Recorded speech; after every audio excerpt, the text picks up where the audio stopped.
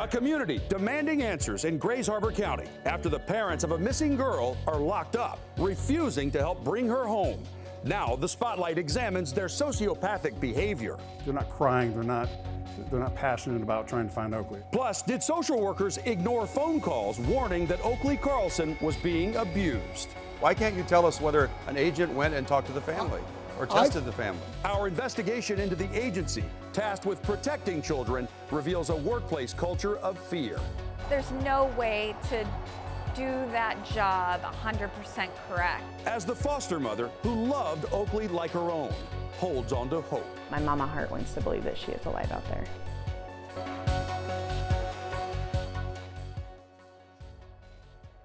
Hello, I'm David Rose, on location with the Spotlight in Montecito, asking the question that everybody wants to know. Where is little 5-year-old Oakley Carlson? Take a look at these photos here. Burn her face into your memory. This gorgeous little girl, last seen February 10th of 2021. The community rallying together, offering more than $25,000 for tips to help find her. Meanwhile, her father, Andrew Carlson, is sitting in the Grays Harbor County Jail behind me, but he's getting out on August 3rd. And the first thing he'll see are these photos of his missing daughter. It's a picture filled with promise. Andrew Carlson and Jordan Bowers in early 2016. 6 years later, the parents at the center of the investigation into the chilling disappearance of their 5-year-old daughter, now sitting in separate cells. I haven't done a lot of things correctly in the last 7 years or so. Andrew and Jordan both locked up after pleading guilty to child endangerment. They admitted to exposing Oakley's sister and little brother to meth. Jordan serving a 20-month sentence at the women's prison in Purdy. Andrew sentenced to a year in jail, but set for early release this summer. Neither has been charged in the disappearance of Oakley, last seen alive on February 10th, 2021. Our goal is to find Oakley. Unfortunately, that might not be alive. It might be, we're doing remains, but we need to find her to move forward. Detectives are getting no help from either parent, says Chief Investigator Darren Wallace with the Grays Harbor County Sheriff's Office. They're not crying, they're not passionate about trying to find Oakley. It's very vague answers and very nonchalant answers with us. The couple first met when Andrew was an Aberdeen police officer. Then a monumental fall from grace. He lost his badge and commission in 2017 for making false and misleading statements. His relationship with Jordan described as volatile, fueled by meth. Court documents showing Andrew was the more responsible parent to the 3 kids they shared, while Jordan was out hitting the slots and the pipe. Her first love in life is to gamble. Would she befriend, say, men or older men at the casino or strangers? All the above to get money, for sure. Who was keeping the kids when she was there? Andrew was at home most of the time when she was gone. Though she was usually hanging around druggies, detectives say there's no evidence that Oakley was sold off or trafficked. Have you been able to connect with the people that were selling them drugs? And do those people know anything? We've talked to people that sold them drugs, used drugs with them. All were cooperative, but they still want to speak with anyone associated with Jordan from last February to December 6th, the day Oakley's missing persons report was filed. It's sometimes those little pieces of evidence or comments that someone may have said that puts the piece together and is like, oh, there it is. In 2017, Oakley was taken away from her biological parents when she was about 7 months old and sent to live with Eric and Jamie Jo Hiles. Jamie Jo telling the Spotlight she and her husband instantly fell in love with the little girl with the precious smile. She just had such a good impact, and it was such a good learning experience. Things that maybe I didn't think would be difficult were really difficult, but the memories and the joy that she brought us was just it's immeasurable. The family's house in Elma is filled with photos of Oakley. During their time fostering her, Jamie Jo says she became concerned about Oakley's safety after Oakley returned from seeing her biological parents, Andrew Carlson and Jordan Bowers. She contacted the Washington State Department of Children, Youth and Families, the agency that oversees foster families and child protective services. When Oakley would come home from a visit and say that she saw somebody hit somebody between their parents and they felt no concerns, that's a real concern to me. That's a really big concern to me, and I felt like it was just kind of brushed off. Then in 2019, right before Oakley turned 3 years old, the state returned her to her biological parents. I was looking at an email several days ago from the social worker where she just told me she'll be back on the 29th of November. And that's all I was told. She'll be picked up at 10 a.m., have her stuff ready. Jamie Jo doesn't believe Jordan or Andrew ever had the best interest of Oakley or her sister in mind when they petitioned the courts to return the children. It was a game to them. It wasn't that they wanted their kids to love them. It was because they wanted to win. They wanted to win in the court system, and they wanted to win just because that's what they wanted. They wanted to win. Jamie Jo raised this little girl. She saw her first steps, heard her first words, and she was so worried about her safety. She begged them not to take her away. Communities like Oakville are small, as you can see from our drone footage. People here know each other, and word gets around quickly. She heard that Oakley wasn't doing well. The reason I called in January of 2021 was because I had been told through like several other people that she looked like she had black eyes at Christmas.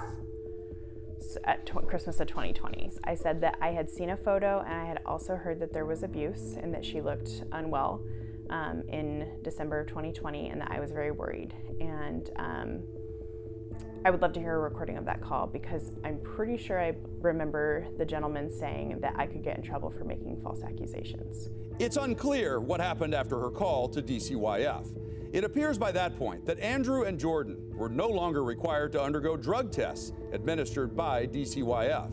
The last known sighting of Oakley occurred 2 weeks after that phone call on February 10th, 2021. That's when the Grays Harbor County Sheriff's Office says someone associated with the family saw Oakley. 9 months later, on November 6th, 2021, Andrew Carlson made a phone call to 911 from the property that sits at the end of this road. The house now guarded by a gate that's padlocked with a no trespassing sign. He told the operator that his daughter started a fire by putting a lighter to the couch, saying his daughter was 4 years old. Well, Oakley was 4 years old at that time. Later, fire investigators determined that that fire actually started in the microwave. So that story was not true. Add to that this home is about 10 miles from Oakville. In fact, if you take a look at our Spotlight drone footage, you'll see it's about a quarter mile from any of his nearest neighbors. We couldn't see anybody home. We saw the barn, we saw the main house, but no vehicles on the property. The entire situation seemed really bizarre to Jamie Jo. So again, worried about Oakley's safety, she called DCYF. I was on hold at first for about 45-50 minutes, and my phone call lasted a total of probably 5 to 10 minutes. And it was very much, I'm worried about this. I know that there's neglect in this family. I know that there's drug use. I'm very concerned. Fire investigators visited the house after the fire and determined that it was started in the microwave, not the couch. After the fire, the Carlson family was staying at a motel in Tumwater. Oakville Elementary principal and family friend Jessica Swift told police that she was in contact with them almost every day, offering support and supplies. But she said she never saw Oakley and became concerned. Then, in December, Oakley's 6-year-old sister had a sleepover at Swift's house. Swift asked her about Oakley, and the child got upset and said, "Oakley is no more." When directly asked, she told Swift that her mother told her not to talk about Oakley because she had gone out to be eaten by wolves. That's when Swift called the Grays Harbor County Sheriff's Office requesting a welfare check. Tumwater police officers made contact with Jordan and Andrew at the hotel. They lied, saying that Oakley was with her grandparents. They were arrested for investigation of manslaughter, but were never actually charged with that crime. Since then, the Grays Harbor County Sheriff, State Patrol, and FBI have all searched for Oakley. What are the biggest challenges to trying to find her, given the terrain we're dealing with? Yeah, so you've been out in the woods in these areas. It's not an open wooded, you can just walk through. You know, there's blackberry bushes, briar patches, all that type of stuff. So it's really a lot of underbrush. You can't just walk through the woods and look for a 5-year-old girl. You know, it's very difficult, very strenuous, and it takes a lot of labor to do it. Where is Oakley? Almost every weekend, protesters gathered outside the jail, chanting, demanding answers from Oakley's biological parents. My mama heart wants to believe that she is alive out there.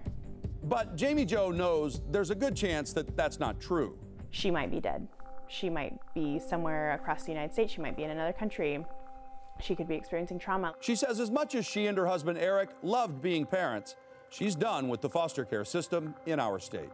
I will never, ever foster another child. And that's what's sad, is that I know that there are children that need homes. And I know my husband and I were amazing foster parents. But I could never, ever work with DCYF or another foster system again when it's as broken as it is. I know, though, that what's going to happen, and I hope what's going to happen, is when people request freedom of information, they're going to find out some stuff that is really going to make DCYF look horrible. Really bad. The Spotlight filed a public disclosure request for records related to Oakley's case. Specifically, we wanted to know who visited Oakley to see if she was okay. Were any calls made to DCYF? And if so, who took those intake calls and what was done about them? Were any investigations opened on the case? Essentially, who was looking out for Oakley? Had anybody gone to check on her or to make sure that her parents weren't using drugs? And here's the response that we got from DCYF. Basically, it says, denied. Let me tell you exactly in the legal terms what they said here. It said that the state agency under federal and state law is exempt from disclosure under the Public Records Act. DCYF client records may be released with a court order or written waiver of confidentiality executed by the parent, child, and/or legal guardian. If you disagree with this denial, you may request for a review by writing to Jody Arndt. You know what, Jody? I disagree. I disagree strongly with that request. And that's because in the past, we've sent your office other requests for public documents, including a case in Whatcom County involving a little girl who died there. And in that request, we got all kinds of documents. You redacted the medical records and all of the other sensitive information, but it gave us a timeline of what was done on the case. This time, when it comes to Oakley, there's no information. We have been cut out completely, which means the public has been cut out completely. Law enforcement has been cut out completely. What are you hiding? Did DCYF monitor Oakley? Were her parents tested for drugs? It's a simple question. We're just trying to find out what happened to this little girl and who's accountable. We didn't stop there. We went right to the top. When I come back, I'm going to talk to the head of DCYF, see what he has to say about who's fighting for justice for Oakley and who's to blame for not taking care of this little girl. The whole concept of this reorganization is to have more prevention to prevent tragedies, so we have to have less reaction. We need to get ahead of these problems, and when you have a department which is dedicated to preventing these tragedies, you're going to have less tragedies. I'm convinced of that. That was Governor Jay Inslee speaking in 2016 before his blue ribbon panel came back with a suggestion to roll up several different agencies into one large agency. That includes Child Protective Services, foster care, family assessment response, and early childhood education. In July 2017, the governor signed a law creating the Department of Children, Youth, and Families to do just that, and appointed Ross Hunter, a former Microsoft executive and state legislator, as secretary. 2 years later, oversight of juvenile rehabilitation and detention services were added to the agency. This week, I sat down with Secretary Hunter.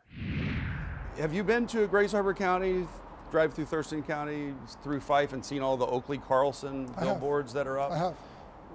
We have tried to get information from your office about whether anybody went and saw her parents through the entire year where nobody had seen her. Drug test them, just see if she's doing okay. And we have been stonewalled, the agency, your agency, telling us that because of the privacy laws, they're not going to respond. That's correct. That's what they're saying, and I'm going to say the same thing here. Yeah, but it's a legal gray area because just because she's not declared dead, you know, who is advocating for Oakley? Who is answering the questions about how Oakley was protected? We have a number of ways that people can look at child welfare records. And when there's an active criminal investigation, we are usually asked by both our attorney generals and by the investigating law enforcement agency to not interfere in their investigation. But you have two parents in jail, but yet your office can't tell us that they are, and the other two kids had meth. One ingested meth, the 2-year-old, the 6-year-old had meth in their hair. Why can't you tell us whether an agent went and talked to the family or tested the family? Because the Attorney General tells me that I can't violate the privacy rights of that child or that family. And that's the nature of this. And these interviews are really uncomfortable. Yeah. Does that need to be changed then? Do we need an Oakley's Law? Do we need something to answer this gray area? Because it is an unusual case, I get that. But, you know, what if she's never found? Will we never know what your office did? I can't answer the legal question on that. I don't know. I'm not a lawyer. Do you need a different thing? Again, you got a trade-off here. Do you want to live in a state where someone can weaponize the CPS system, can start releasing information about CPS investigations, whether they do or don't find anything? I don't think so. So the legislature makes that choice. A law enforcement source told me that it seemed like DCYF sure closed ranks on this quickly because maybe you guys didn't do anything. Maybe you didn't go check on the parents and see if they were using drugs again. Is there any truth to that? So I think I just answered that question in that I don't think I can talk specifically about this case. Yeah. And I can give you the same answer over and over again. I don't think that will be very satisfying for you. No, I don't think anybody's satisfied. We all want to know. We want to know where Oakley is, right? Nobody's satisfied. We all want to know where Oakley is. Right. But we also want to know that there's not going to be another Oakley, and that kids are not being returned to parents who are going to relapse because they have a methamphetamine addiction, knowing what steps were taken to make sure that those parents deserve to have their kids back. They clearly didn't deserve to have their kids back. Your office tested the other two kids in December. The 2-year-old had more methamphetamine in their system than your charts could even register when they did the tests. So that means the 2-year-old was ingesting methamphetamine, and the 6-year-old girl, the sister, had it in her hair, meaning she was around it. So these were parents that were using drugs around the kids that were returned to them. I'm not allowed to comment on the details of individual cases. I understand. I understand the legal part of it. The foster mom said that she had made some calls about things she was concerned about and we just can't verify anything because of the privacy laws, because there's not a death investigation. We can't verify whether there was an investigation followed up. You know, maybe someday you and I could sit down and talk about this if they do find her body or there is, and it will become more clear. The bottom line is, you're not trying to hide the information because you think anything was done wrong. You just legally cannot release it. I cannot release the information. What advice do you have for people who want to report a child abuse case? What should they say to the call taker specifically so that there is a report open and follow up? If they're actually have witnessing abuse, they should tell us what they've actually seen. They should tell us the facts. They should describe it. In very few cases will someone actually witness the abuse happening. They'll see the after effects. You should report if you have child has unexplained bruises or regular bruises, whether there's an explanation or not. You want to report that. What we'd like people to not report is, wow, this kid comes to school dirty every day. Is there a checklist of terms that the call takers use? Because I had heard that if you just report, I think the kid has a black eye, maybe that's not specific enough. Are there certain things that you look for that sort of automatically trigger an investigation? We look for them to meet the definition of potential child abuse. And we get enough calls on that we do 40,000 of these investigations a year. So I need people to report the facts that they've seen, and I don't want to give them a secret prescription to send a CPS worker out there. Next, our investigation uncovers accusations of a culture of fear and intimidation at DCYF, where social workers are pushed to the brink. After the DCYF denied our request for public records in Oakley's case, we started looking for whistleblowers. And what we found is a culture of fear and intimidation. Employees on the brink of stressing out. People who really want to help kids and do the best for the children in our community, who just can't do the job because of a lack of resources or pressures from above. We did find 3 people willing to talk to us, but because of threats against their livelihood, 2 of those women backed out. A third, though, a former DCYF supervisor, did agree to speak with Hannah Kim. A former employee who knows the ins and outs of the state's foster care system going on the record with the spotlight. I was a CFWS social worker, which means that I worked with the kids that were in foster care, families that were in the court system. CFWS stands for Child and Family Welfare Services, which is under DCYF. Melanie worked there for 13 years, last half of that as a CFWS supervisor before she chose to walk away last year. Turnover is insane. Some workers maybe last a year, just because it's an impossible job. and the stress is really, really high. I know workers that have 25 plus kids on their caseload. And for people who don't understand what that means, why is 25 a lot? A CFWS social worker should have a max of 18 children on their caseload. I can tell you I've never known anybody to have only 18 kids on their caseload. That 18 caseload is state law. Melanie says CFWS social workers have to make at least one home visit per month, an average case lasting 2 years. They are showing Olympia that if we had all the positions filled, then the cases would average 18 per worker. But like I said, in all the years that I worked there, the positions have never been filled. Melanie says the burnout made even worse by a lack of support from top managers of her branch. Come downstairs and see the work that we're doing, see the stress that we're under. Never did that happen. Despite me being there and being a huge part of that team, I could never remember my name. That was just humiliating.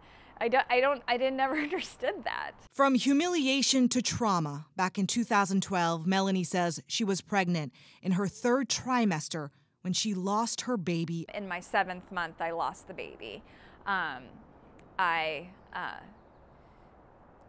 Yeah, so the baby died. I even remember being at work and not feeling my baby. And so I ended up going to the hospital. So stressed about her cases, Melanie says she took 2 weeks off instead of maternity leave.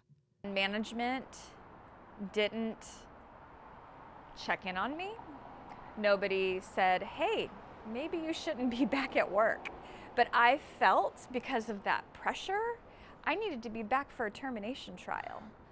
And that's insane. That's insane. So that's how I feel like a lot of workers feel. She is compelled to speak up because no matter how hard someone works, no matter how passionate they are, the heavy workload she believes is leading to mistakes. There's no way to do that job 100% correct when you're overworked, you're denied overtime. You feel you can't take a vacation because you're just going to have double the work when you come back. So yes, I'm sure mistakes are made every day. What is the solution to that then? There were some supervisors that could keep people, that could keep a unit.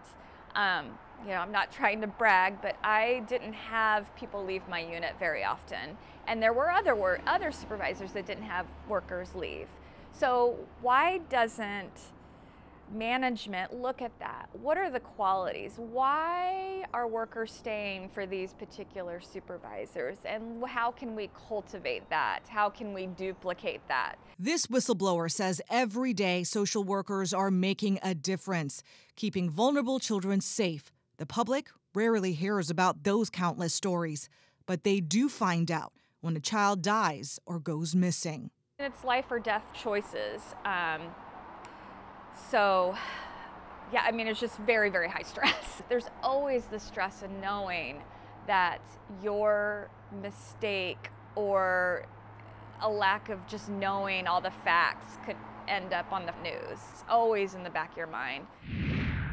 Here is one more look at little Oakley Carlson's sweet smile. If you recall anything at all about seeing her or Andrew Carlson or Jordan Bowers, please contact the Grays Harbor County Sheriff's Office, or if you want to stay anonymous, you can submit a tip to Crime Stoppers at 1-800-222-TIPS. All of the people in Grays Harbor County have come together. They are raising money all the time, and the cash reward is now more than $25,000 if you can help find Oakley. Since 2017, there have been 68 fatality reports sent to legislators about kids in the care of DCYF who died. There are no reports about Oakley sent to legislators because her case has not been ruled a death. So right now, we can't get any information from DCYF. We are stonewalled. What do you think about that? Do you work for DCYF? Do you have experiences you want to share? Reach out to the spotlight at fox.com. That's our email. To see a link to all of those reports, we'll put them in this story at fox13seattle.com. That's all the time we have for now. Be smart and stay safe.